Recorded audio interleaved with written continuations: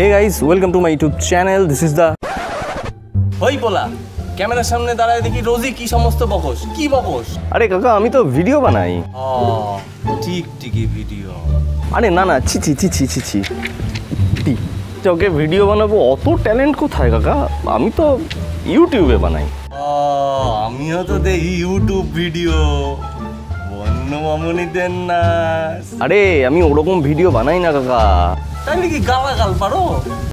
আমি তো ভ্লগ বানাই। আচ্ছা দে হুমনি তোর ভালো। আমার চ্যানেলের নাম দ্য বেঙ্গলি রাইডার। কি কইলি? বাংলায় কত? আগের ভিডিওতে আমি বলেছিলাম যে সাইকেলের চেনকে লুপ করতে হবে এবং সাইকেলকে ক্লিনও করতে হবে। সাইকেল ক্লিন অলরেডি করা হয়ে গেছে। আমার এই নিয়ে অলরেডি একটা ভিডিও আছে, ওপরের আই বাটনে দেখো লিঙ্ক আছে, অথবা ডিসক্রিপশন বক্সেও আমি লিঙ্ক দিয়ে দেবো, সেখান থেকে তোমরা দেখে নিতে পারো। অনেক সময় এরকম হয় যে তুমি প্যাডলিং করছো, সাইকেলের প্যাডলিং যথেষ্ট পরিমাণে হার্ড লাগে এবং তুমি সাইকেলের চেনের ওপরে কিছুটা অয়েল দাও কিন্তু সেরকম স্মুথনেসটা আসে না, কিন্তু তারপরে তোমার মনে হয় যে সাইকেলের চেন কোথাও খারাপ হয়ে যায়নি। তো অ্যাকচুয়ালি সাইকেলের চেন তোমার খারাপ হয়নি, সাইকেলের চেনের ওপর প্রচুর পরিমাণে ডাস্ট জমেছে। আজকের ভিডিওতে আমি দেখাবো যে সাইকেলের চেন কী করে লুপ করতে হবে। যদিও সাইকেলের চেন কী করে লুপ করতে হয় এই নিয়ে অলরেডি একটা ভিডিও আমি বানিয়েছি, কিন্তু সেটা ছিল লো কস্টে 20 টাকার মধ্যে তুমি কী করে সাইকেলের চেন লুপ করতে পারো সেটার মধ্যে। আজকের প্রসেসটা একটুখানি অ্যাডভান্স। আজকে আমরা একটু টুল দিয়ে পরিষ্কার করব, সাইকেল ক্লিনিং টুল, যেটা স্পেসিফিক টুল আসে সেটা দিয়ে আমরা পরিষ্কার করব।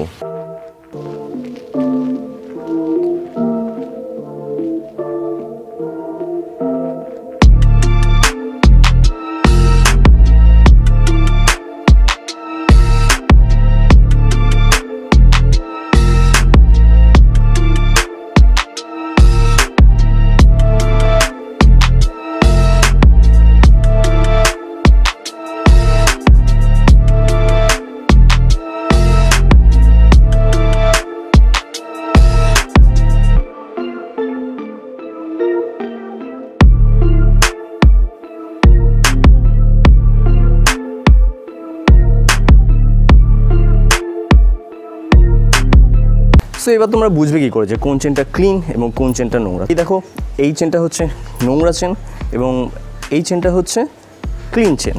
আমার কাছে এরকম একটা প্রোডাক্ট রয়েছে যেটা হচ্ছে অ্যামাজনে ইজিলি অ্যাভেলেবেল, 350 টাকার মধ্যে ইজিলি অ্যাভেলেবেল, যেটা চেন খুব ভালোভাবেই ক্লিন করতে পারে। আমি ডেসক্রিপশন বক্সে লিঙ্ক দিয়ে দেবো, সেখানে তোমরা যদি চাও এর লেটেস্ট প্রাইসটা চেক করে নিতে পারো। আমি এখানে কেরোসিন তেল ইউজ করে থাকবো, কারণ কেরোসিন তেল প্রত্যেকের বাড়িতে অ্যাভেলেবেল থাকে। ইনফ্যাক্ট আমাদের রেশনে পর্যন্ত কেরোসিন তেল দেয়। পেট্রোলটাকে আমি একটুখানি অ্যাভয়েড করতে বলবো, কারণ ওটা খুব দ্রুত এভাপোরেট হয়ে যায়, কিন্তু ডিজেল বা কেরোসিনের ক্ষেত্রে অতটা তাড়াতাড়ি এভাপোরেট হয় না। মেক শিওর সাইকেলের চেন লুপ করার আগে ডিস্ক ব্রেকটাকে ভালো করে টিস্যু পেপার দিয়ে কভার করে নিতে হবে, কারণ এর ওপরে যদি এক ফোঁটাও তেল পড়ে না এ কাজ করা বন্ধ করে দেবে। সো এরকম যদি তোমাদের প্রবলেম হয়ে থাকে, আমার ডিস্ক ব্রেক মেনটেন্যান্সের উপর অলরেডি একটা ভিডিও আছে, সেটাও তোমরা দেখে নিতে পারো। এবার এই চেন ক্লিনিং টুলটা নেব এবং এখানে এটাকে প্রেস করব এবং এটা খুলে আসবে এবং এটাকে ইজিলি এরকম করে ওপেন হয়ে যাবে। এখানে বেশ কিছু ব্রাশেস আছে, এই ব্রাশগুলো পরিষ্কার করে এবং এখানে একটা রাবার প্যাড আছে, এই প্যাডটা এখানে যে এক্সেস অয়েল থাকে সেটাকে বেরাতে দেয় না। এটাকে চেনের সাথে এরকম করে লাগিয়ে নিয়ে এরকম করে জাস্ট এটাকে অ্যাটাচ করে দিতে হবে এবং এটাকে এরকম করে লক করে দিতে হবে। এখানে দুটো হোল আছে, তো এখানে আমরা অল্প একটু কেরোসিন তেল দেব, জাস্ট অল্প হলেই হয়ে যাবে। এটাকে আমরা ব্যাক প্যাডেলিং করতে শুরু করে দেবো।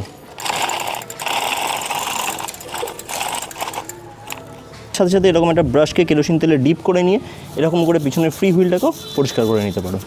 এবারে চেনটা থেকে দেখো কতটা পরিমাণে নোংরা বেরাবে।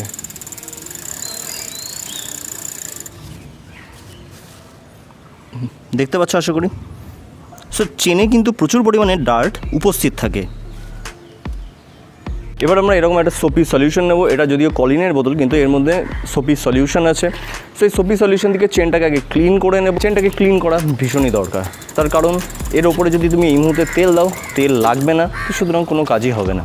এবার যে সিচুয়েশনটা সেটা ভীষণই ক্রিটিক্যাল একটা সিচুয়েশন। তুমি চেন থেকে সমস্ত অয়েল বের করে নিয়েছো এবং চেনের মধ্যে কিছুটা জলও পড়েছে। তুমি যদি বেশিক্ষণ ধরে চেনটাকে রাখো তাহলে সেখানে রাস্ট পড়ে যাওয়ার একটা সম্ভাবনা রয়েছে। এবার আমরা করবো চেন লুব। আমি ইউজ করবো এই অয়েলটা। তোমরা ছবিতে যে অয়েলটা দেখতে পাচ্ছ সেটাই এটার মধ্যে রয়েছে। কৌটোটা খারাপ হয়ে যাওয়ার জন্য আমাকে আপাতত এটাকেই ব্যবহার করতে হচ্ছে। এবার নর্মাল লোকেরা বলবে আমরা সাইকেলের পিছনে কেন এত খরচ করবো, এবং বিগিনার্সরাও বলবে যে আমাদের কাছে এতটা টাকা কোথায় যে আমরা এতটা খরচ করবো। কোনো ব্যাপার না, তোমরা নর্মালি এরকম টুথব্রাশ ইউজ করতে পারো, যেগুলো দিয়ে চেন খুব ভালো করেই ক্লিন হয়, কিন্তু একটাই প্রবলেম, এটা একটুখানি টাইম নেয়। আর অ্যামাজনে এই ধরনের ব্রাশ অনেক দেখতে পাবে, এগুলো কিন্তু একদমই নেবে না, এগুলো কিন্তু বাইকের চেন ক্লিনিংয়ের কাজে লাগে।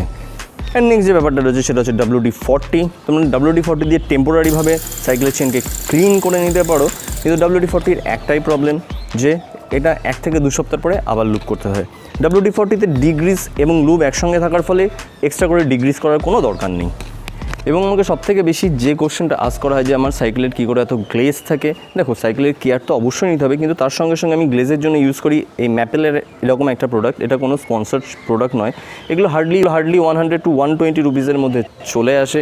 এগুলো তোমরা মোটরসাইকেল শপে পেয়ে যাবে, এগুলো দিয়ে বাইক পলিশের কাজে লাগে।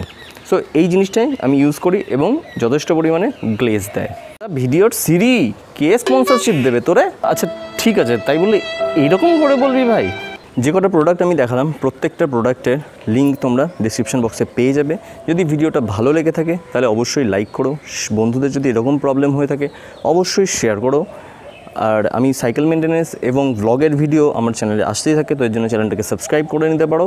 This is the Bengali rider signing off.